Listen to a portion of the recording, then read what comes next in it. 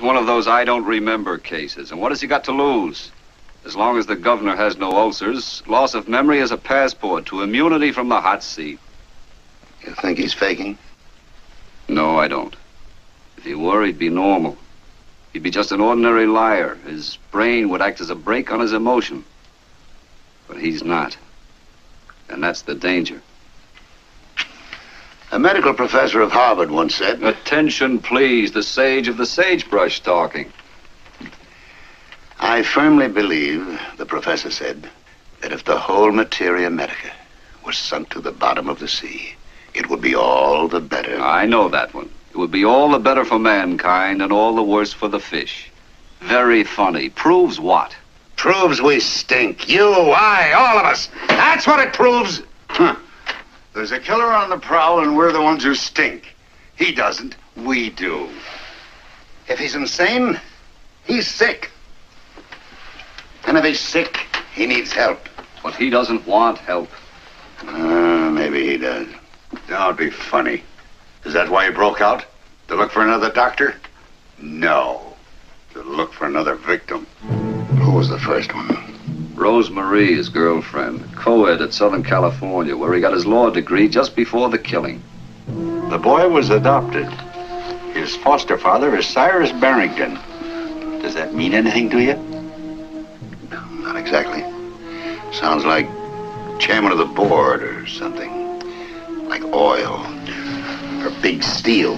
What interests me is what's underneath that glossy surface. What about the real parents? It might be a case of hereditary insanity. We have no way of knowing. We can't dig into his past. He has no past. He has no family that could give us a clue. That isn't the point, Doc. There hasn't been one successful escape in the annals of the institution. And I'm going to see to it that it stays that way. Good night. Warden. Good night, Ezra. Thanks for that brain stuff.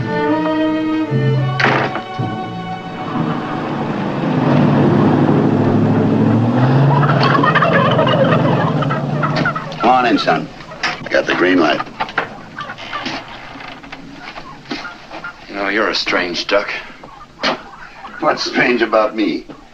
I'm an open book. Yeah, in Sanskrit. Why didn't you turn me in? Why didn't you? You've got something there, son. Why didn't I? Why the deuce didn't I? Tell you. I know what it is being fenced in. I got sick of jealousies and conventions. A million elbows in my ribs. The smugness of the human mind, which pretends progress and civilization and has nothing to show but depressions and destruction. I'd rather argue with turkeys and books, talk to a growing plant, and have the howling wilderness sing me a lullaby. Nothing ever happens around here, but when it does, it must mean something. Call it fate. Call it a challenge. I'm not superstitious, but I guess I just have to meet it. Got caught. That's what it amounts to. And you're out $200. That's right, son. Besides being full of fancy fumes, I'm no businessman, I reckon. I'll get the money, though.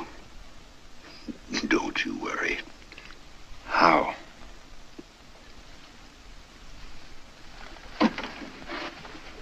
I'll put you to work. $50 a week. 4 weeks, $200.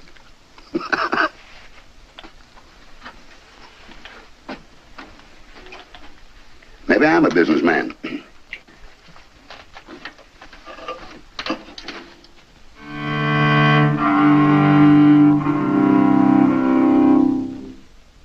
Of all noises, I think music is the least disagreeable. Don't you?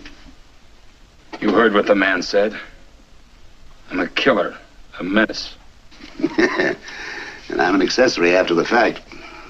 You may have the life of an innocent girl on your conscience.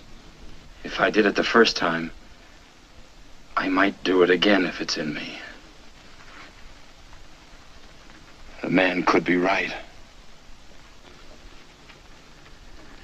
You give yourself the benefit of the doubt, don't you? That's all I do.